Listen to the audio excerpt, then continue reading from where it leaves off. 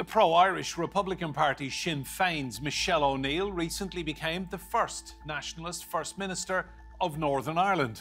The British-ruled province saw decades of sectarian violence followed by a fractious peace. So could a reunited Ireland finally be, as Michelle O'Neill says, within touching distance, or does it remain a pipe dream?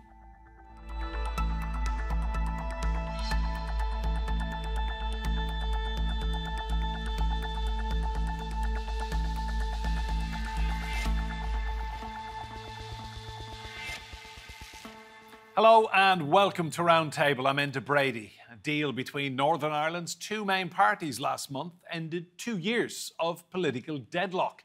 But the British government appears to be in no mood to even talk about a referendum on reunifying the North, ruled by London, and the Republic of Ireland. Roundtable's Jen Carswell travelled to Belfast to assess the mood for Irish reunification. Atrocities depicted in art, remembering the thousands killed on both sides. These murals show the death and destruction that was part of everyday life just 30 years ago. This wall and others like it was erected to keep Catholics and Protestants apart. It's a physical barrier to stem the violence, and it's a real reminder of this country's recent history. Crisscrossing the streets of Belfast, Union Jacks and, since the war in Gaza, Israeli flags signify Protestant, largely Unionist areas, while Irish and Palestinian flags signify Catholic, usually Republican areas. These two communities live side by side, but have a deep distrust for one another. To understand Northern Ireland, you have to understand its origins. The foundation of the state in 1921 was built on a Protestant majority, so all the policies of the state was very heavily discriminatory. And for a number of decades, this built up grievances, which exploded in the 1960s into what we call the Troubles. And that's where the Catholic minority started protesting. They wanted equal rights, one person, one vote. So Northern Ireland, the whole fabric of Northern Ireland has always been based on sectarianism of some sort. In 1998, the Good Friday Agreement was signed, bringing an end to the armed conflict. A power-sharing arrangement was agreed between parties representing Catholics and Protestants and crucially recognised both Irish and British identities of the population. I think that the Good Friday Agreement settled the constitutional question here. Most people were happy with the outcome, which meant that you could be Irish or British, and we would remain as part of the UK until the majority of people wanted otherwise or decided otherwise. Ben Collins grew up in a staunchly Unionist household. But over time, he decided the best place for Northern Ireland was unified with the South. Having lived in Britain actually made me feel more Irish and less British.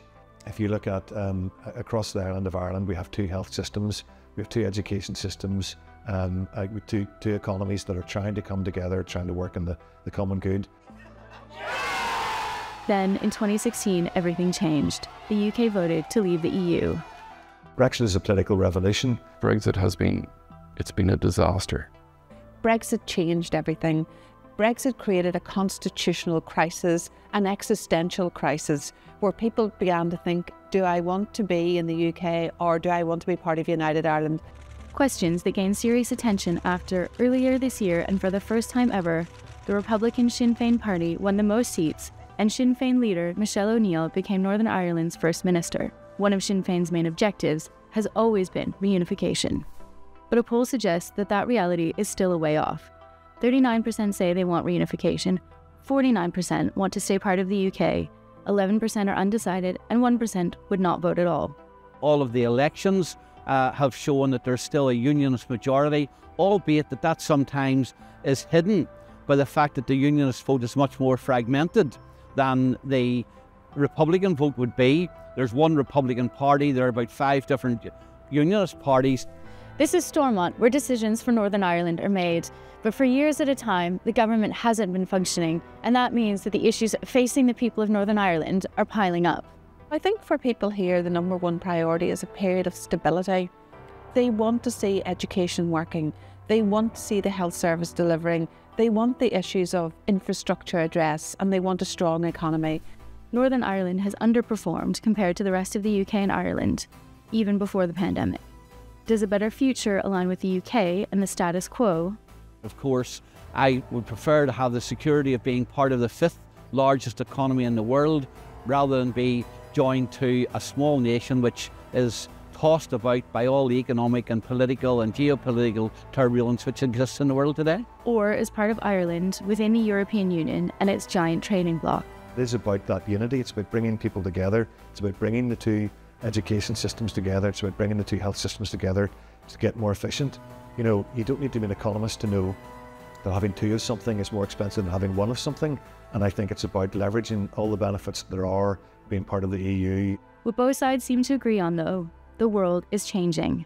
More people in Northern Ireland now identify as Catholic than Protestant, a seismic shift. Young people do not carry the baggage of the Troubles, and Brexit has served as a cautionary tale. If you were to have a referendum on something that's as complex and emotive as this, without doing the proper planning, if it's a rushed job, if it's a botched referendum, then the consequences could be catastrophic.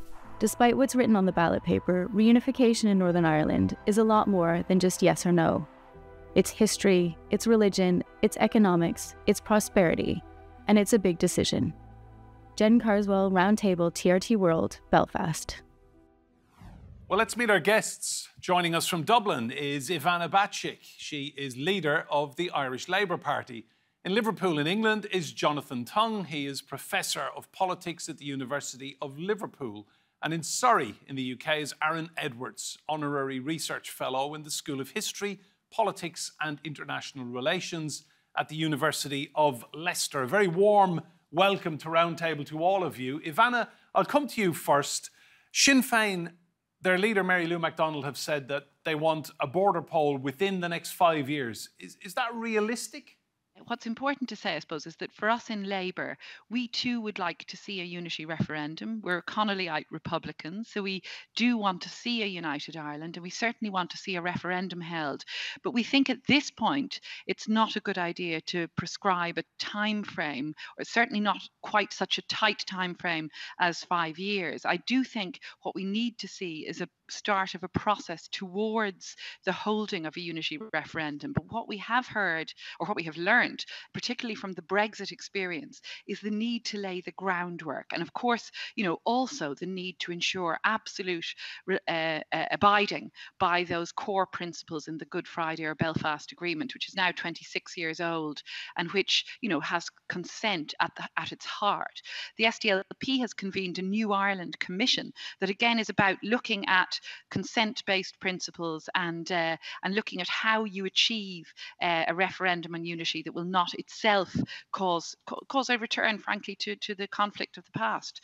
That's the thing I think we're all united in wanting to avoid. And we've moved so far, and it's so good now, Enda, to see the Stormont Assembly back up and running, to see the executive back up and running, to see photos like the ones we saw today of Emma Little Pengelly and Michelle O'Neill as the two First Ministers, playing Gaelic together. That's a really welcome initiative, and it's very good to see. I know that now in this island we're talking about the Smile Sisters to replace the Chuckle Brothers that we saw before when the peace process was really kick-started, and when we saw the Good Friday Agreement first signed 26 years ago. Let's bring in Jonathan. Just talk us through the mechanics of how a border poll would happen. So it is over to the British Secretary of State for Northern Ireland to trigger any such poll. That's correct, Jonathan? Yeah, it's the British Secretary of State's exclusive call. The British Secretary of State is legally obliged to call a border poll if he or she believes that there is a majority in favour of constitutional change. That is, that opinion polls would suggest, or whatever other criteria are used, and they're not specified. But if in the view of the Secretary of State, there is a majority for constitutional change, he is legally obliged to call a border poll. And if there is a vote for a united Ireland in that border poll, then the British government is legally bound to implement a united Ireland. At the moment, if you average across the opinion polls, we're about at 50% support for Northern Ireland remaining in the United Kingdom. But it's not as if the other 50% all want a united Ireland. They're split between support for a united Ireland, averaging around 35%, and the rest don't know. So in other words, the conditions have not currently been met by which the Secretary of State is obliged to call a border poll, even though we know that Sinn Féin has done very, very well in recent elections in Northern Ireland to become the largest party in the Assembly, the largest party in local government, and they could become the largest party even though they don't take their seats at the forthcoming Westminster election. So we haven't got fixed criteria. The Secretary of State can't be bound, and this has gone to the courts, as to what criteria to use, whether it be election results, whether it be opinion polls. But basically, it's that 15% don't know that, if you like, hold the balance of power. If you've got 50% supporting NI in the UK, 35% supporting United Ireland, 15% don't know, then it's up to Irish Republicans and Irish nationalists to win over all the don't knows to get the border poll on. I think that's a difficult task. It's not an impossible one. I think a border poll will be held someday, but I think that Sinn Féin's ambition of having one so soon, within the next decade, 5 years, whatever, I think that's probably ambitious. I think it might be on the longer finger unless they can convert people pretty quickly. Aaron, I had lunch last week with a friend who is a unionist, and he said to me, hand on heart, unionism has failed over the last 2 decades. And he said, I'm worried. I'm worried about the future. And he's from a community that does not want to see a united Ireland. But he said, look, one day, I think it's inevitable. What do you think? Well, the idea of United Ireland being inevitable and the end of the United Kingdom, the union between Great Britain and Northern Ireland, being close to finished is something that's been around for a long time. I mean, this narrative is one that's played up particularly by Republicans associated with Sinn Féin and seen in many ways in recent weeks as being within touching distance by Mary Lou McDonald and others who have expressed that opinion, because that's, of course, their first main principle in this transition process. But there remains to be quite a number of people persuaded of that. And I know that despondency within unionism is certainly something that has recently manifested itself in terms of apathy at the polls and a little bit of damage politically to the DUP. But there is a view, I think, within unionism that not all is lost, and that a return to the Assembly and the power-sharing institutions is the best way to make the case for unionism, political unionism, into the future, and to, in a sense, deny Irish nationalists and Republicans the ground that they think they've taken in terms of pushing for a border poll in the near future. So unionism is by no means at death's door as a political organisation or political parties, but certainly it is not in rude health. Aaron, can I just ask you, how important is the whole issue of young people in Northern Ireland being dragged out of the European Union against their will? I mean, do you think that might play into the factor that the Republic of Ireland will always be in the European Union? Are young people in the north of Ireland looking kind of almost jealously at the south because they're still in the EU? Younger people generally are seen as much more progressive in their political identities than the older generation. So within unionism, there is an older generation, 60 and above, that are almost die hard in their British unionism. But there are those younger members of the community that are more open to having different identities and with a European dimension, of course. But given that the United Kingdom as a whole has moved to leave the EU, even though Northern Ireland is one foot in, 1 foot out, I think that the narrative that we see being used at the moment is that you can really get the benefit of both worlds, both EU and UK, with the set of circumstances that we have under the Windsor framework. But I think that young people tend to be a little bit more positive and upbeat in their thinking. But of course, that could go in different directions. And so the challenge for unionism is to make what is sometimes seen as a stuffy, male-dominated political tradition relevant to younger people today. Well, let's just have a listen to two of the leading voices in this conversation. Mary Lou McDonald, who you mentioned, is the leader of Sinn Féin in the Republic of Ireland, and Jeffrey Donaldson is a very prominent figure in unionist politics in Northern Ireland. He's leader of the DUP. Let's just have a listen to them now. You see, more and more people are now seriously considering the future and the shape of constitutional change. And friends, the reunification of Ireland is firmly on the table. In the south, this appetite for change has already seen the political landscape transformed. Sinn Féin is now the largest party in Northern Ireland, but it gets less than 30% of the vote. Mary Lou McDonald said a united Ireland is within touching distance, and I did say, tongue-in-cheek to Irish radio, she must have the longest arms in the island of Ireland, because, you know, that's just not where we are. Ivana, one question that always comes up around Ireland when this topic is broached is, who's going to pay for it? Yes, you're right, Enda. That is a question that's asked very frequently. I think certainly for us as a social democratic party, we'd be very conscious that reunification can bring huge benefits for disadvantaged communities, both north and south of the border. That we see unification not as a goal in itself, not as a sort of fourth green field aspect, but because we do want to build a better and more equal Ireland in which we share the benefits of prosperity across the island. So for us, you know, goals like building a 32-county universal access healthcare system or a 32-county secular education system, these are the real goals, not, you know, the flag, not the flag. In fact, as John Hume famously said, you can't eat a flag. So I think, again, you know, more progressive parties in the north have always been aware that it's not just a nationalist cause, that unification has to be pursued as a way of achieving greater equality and a better society for everyone. And so I think, you know, to come back to your point, I think the benefits will outweigh the cost in unification. I mean, we're seeing, you know, huge advances made when we work on a cross-border basis, and there's lots of examples of that. I mean, you know, not least, I suppose, in rugby, where we have cross-border success for the Ireland team, but also, you know, more outside of the sports arena, we see in business, we see on energy, for example, on energy initiatives, we see the importance of working cross-border. We've really important organisations like Waterways Ireland, which are all island already. The trade union movement is all island. We're the party of the trade union movement, and so for us, you know, the cause of labour across the island is very, very important.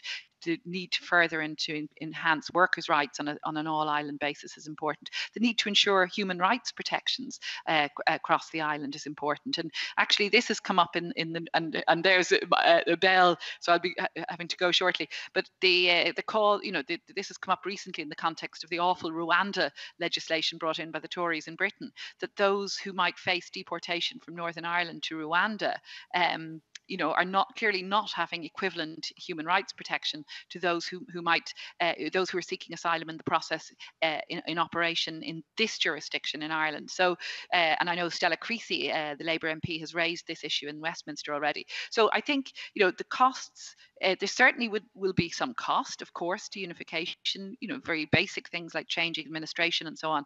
But I think the benefits for all of our communities will outweigh the cost. And I think most people, certainly in this jurisdiction, believe that. And I think increasing numbers in the north too.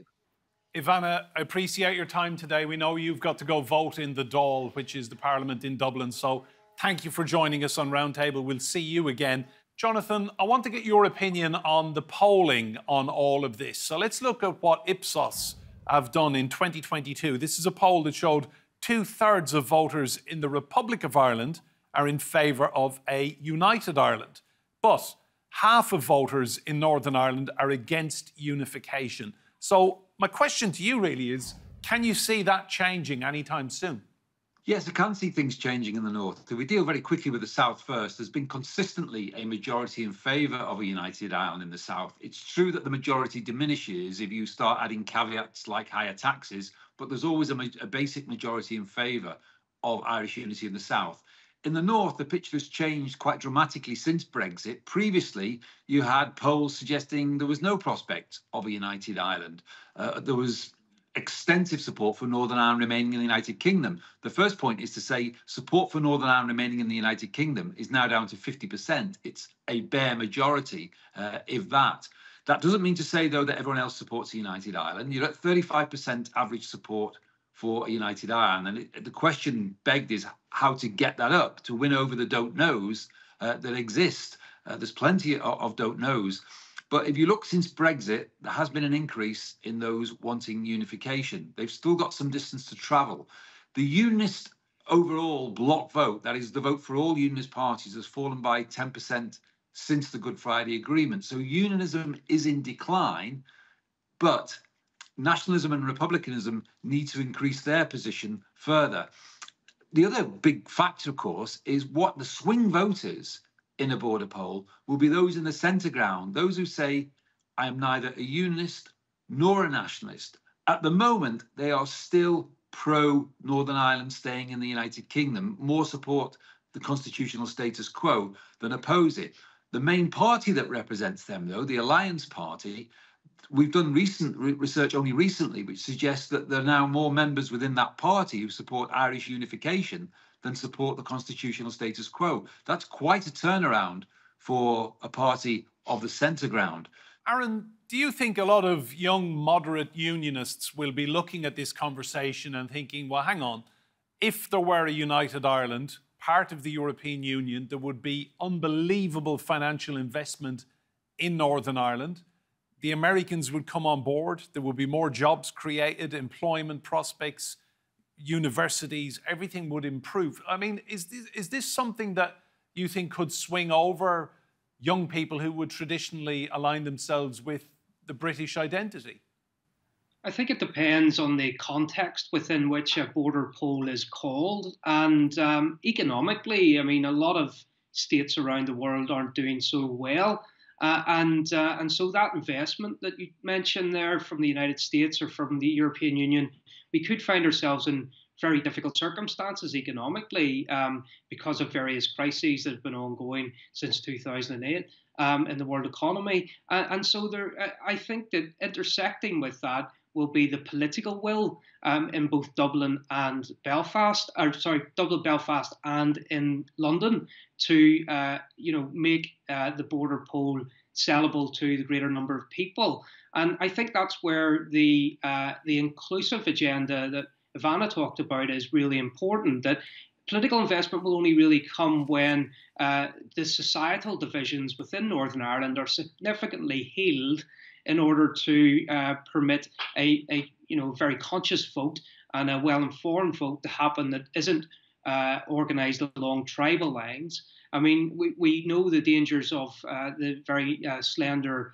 Leave vote in Brexit, and so that has remained certainly something that has haunted politicians since then. That if a border poll is to be called, that they need to ensure that there is a decent majority beyond the 50+1 that we've historically been talking about since 1998 and what's embedded in the Good Friday Agreement. I think that what I'm really saying is the context could change further. Jonathan, for so long we've seen politics in Ireland being the domain of hatred, division. We've seen bloodshed, murder, terrorist atrocities.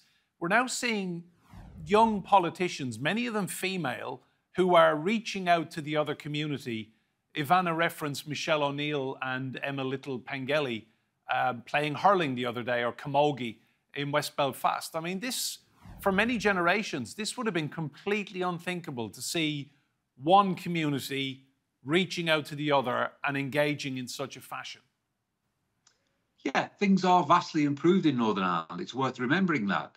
The Good Friday Agreement has not been a huge success as a political deal in some ways because the political institutions it created have been subject to regular collapse. They've been missing in inaction for 40% of the time since the Good Friday Agreement. It might be a hope against history that the current restoration is sustained, the current honeymoon period can be managed. But the Good Friday Agreement, even if you have doubts about the future of the political institutions again, let's remember the Good Friday Agreement was a monumental success as a peace deal. The death toll has dropped dramatically. There's very little violence these days. It's true that there are dissident groups trying to claim the title deeds of the IRA. It's true that loyalist paramilitaries have not disappeared, but the level of violence is a fraction of what it was, and it's always worth remembering that. In terms of the politics of it, it's still true, there are still nearly 100 peace walls dividing communities in Belfast. It's still true that there is a huge amount of work to be done in terms of reintegrating the two communities who are educated apart, who don't see each other across communal divides often until the age of 18, if at all, huge housing segregation, educational segregation. There's an awful lot of work to be done to reintegrate Northern Ireland. And I think it's really important, therefore, upon its political leaders to show an example from the top. Aaron, everything you're seeing from this new generation of political leaders, are you hopeful for the future? Do you think that there can be a prosperous future for Northern Ireland, regardless of whether there is a united Ireland? You know, as John said, we need to look at the pluses and the minuses here, and certainly over the past 25 years, even longer, going back to the formation of the Northern Ireland government partition over 100 years ago, there's always been a zero-sum mentality that's permeated those political institutions and political life generally. And if we can get to a win-win situation where you know, we have a union, whatever form that takes, whether that's an Irish union or a union continuing to be a union between Northern Ireland and Great Britain, I think has to be built on fundamental principles of inclusivity, you know, progressive politics. And I don't mean that necessarily in a social democratic way, but certainly compromise-ridden politics rather than conflict-ridden politics. And also benevolence within that union, you know, that the people will organise themselves in a way that's mutually beneficial to all. Aaron, Jonathan and Ivana Bacik of Labour, thank you all so much for your insight on this roundtable. Remember, you can see more discussion and debate on our YouTube channel. Search for Roundtable TRT World, and if you like what you see, please do hit that subscribe button. But for now, from me, Enda Brady, and all of the team here, goodbye and thank you for watching.